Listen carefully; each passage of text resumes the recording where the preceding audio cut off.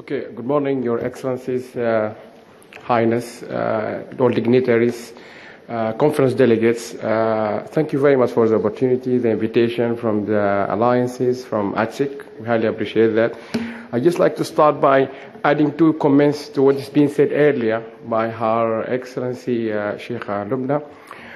United Arab Emirates, the latest also report about the Digital Opportunity Index, which is also to add to the readiness, is now the fairest country on the top in the Gulf states in the Digital Opportunity Index. Furthermore, the project which we will talk about later, the knowledge management, government of Abu Dhabi is the fairest Arab country to establish this knowledge management framework, which I will talk about it later. But getting into the topic, I was this one.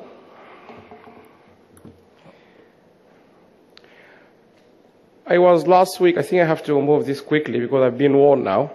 I was, 2 weeks ago, I was in St. Lucia, and we were in a big conference for sustainable development. And I remember we met the Prime Minister, Stephen King, his honorable, and he told us, he said mobile phone, he said he heard so lots about how mobile phones save lives, but he said he has seen that by himself.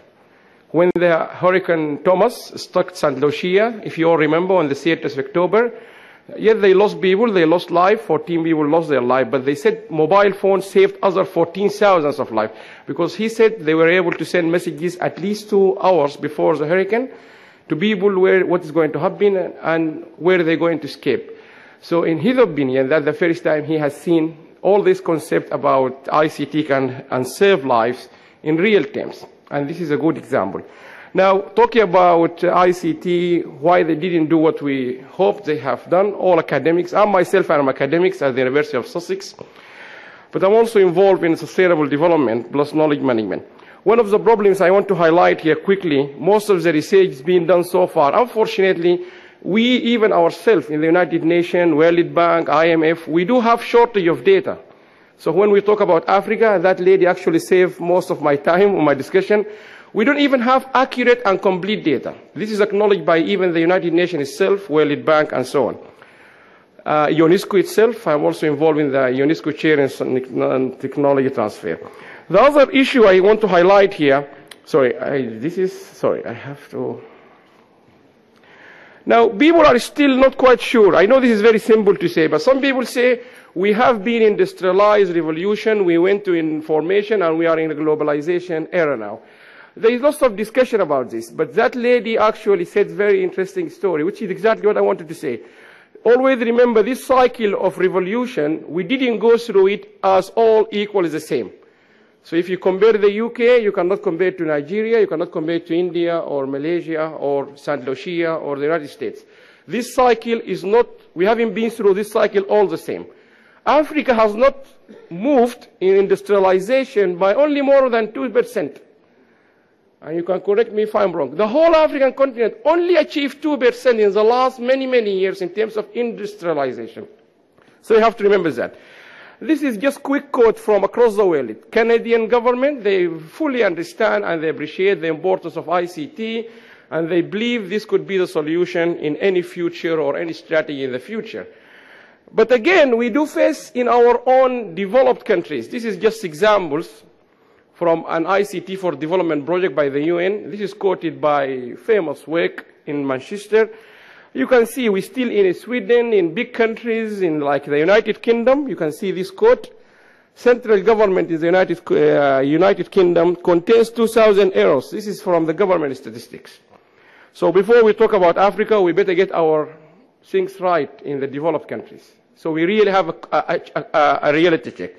Give you example of another quote from the Compute in 2002 from the United Kingdom. We have our UK Police National Statistic, need updating 65%. Hawaii. This is all quote from the UN for ICT for development reports. I want to move quickly. We have been told long time ago, I think our 11 years, we will come to a situation where we will be divided. And this is a famous quote from UNESCO. Most of you, they know this man. And he told us the way we advance ICT and knowledge, we are dividing ourselves. And he told us there, what is the solution? He said, we need to return to the principle of international cooperation, become alliance, friends. That's what we have been told. And he said, you can see the last quote, absolute necessary for developing countries and should be the subject of international solidarity. We need to be solid together. So that message was given to us 11 years ago. But did we listen? I don't know. There's so many reports open access from the UN, Knowledge Society, and so many of them over the last 10 or 15 years. One thing also I realize people don't realize, countries are different. Some countries are having, the way we are slow in our progress or fast, we are very different. I'm just quoting one example here, and this is a very well-known, distinguished economist, if you can see. Taiwan moved at the 1962 was the same, they had the same GDP like the poor African countries. They moved so fast, not because of ICT, but not only because of ICT, from many other things. There is many stories you can learn from across the countries or across the world. One thing I think, sorry to use the word bothering many international scholars, we are actually in the same cycle. We started by the Sustainable Development famous report. We're recycling it in a new declaration of the Millennium Development Goal. Then we're recycling about the World Bank imperatives and so on and so on. Then in 2000, if you remember Kofi Annan, he said, let's focus on key issues like energy, water, the We Have initiative. So we're kind of moving around ourselves. The other thing is, I am pleased when we saw that Jeffrey Sachs early. Jeffrey said education is important things. And I want to highlight this here. To achieve sustainable development, ICT cannot just in itself solve the problem of sustainability. There's so many other issues you need to take into account. Technology, population, communities, and so on and so on. And I would like to highlight this one. This is just a difference between these two economies. Cover page is 6 years. Sometimes they said Africa is a hopeless continent. Hopeless. Don't even waste time on them. But then, because of war, they're killing each other. But then 6 or 7 years ago, we have another hopeless problem in Africa, digital divide. So you can just take, because the focus of the conference here, which I believe is more of Africa. So this is an example. In the same times, we have our graduates in the United Kingdom now are seeking jobs in India. While you have a continent suffering from not developing well, you need to understand, most of ICT, publishing, e-publishing things are now undertaken in India. Oxford University Press, Cambridge, all of us, we do typesetting and all these kind of e-services, e-books in India. And even this is a quote from the Silicon Valley, our own UK graduates are actually going to India to find jobs. So you have to understand the bigger picture. Quickly, quote from the UN report, new ICT products and applications are frequently designed in ignorance of developing countries. And I don't need to talk too much because the lady there, she already said that. So we must better listen to her. Realities and fail to address the needs of the most disadvantaged section of the community. What she told us, she said, we don't understand what you're talking about. This is another quote also very famous from Cambridge. You can see this is what we do in the developed countries. We need to have a reality check for ourselves. Finally, from a United Nations Development 1999, global markets, I'm also pleased Professor Shimon said about that. So we need to consider all these things. Quickly, of the time, give you example, an African university, this is a report by the African universities in 2005, the broadband, the bandits they enjoy is like 50% what an individual in the UK or in Sweden enjoys. And they pay double the price. You can only know this if you go and see it yourself. Am I right? When you go to Sudan or Nigeria or South Africa or you go to some poor countries, you will see how it takes just to open a PDF file. I'll give you another example. This is from our own country, the United Kingdom. This is a parliamentary report. It was a widely consulted project.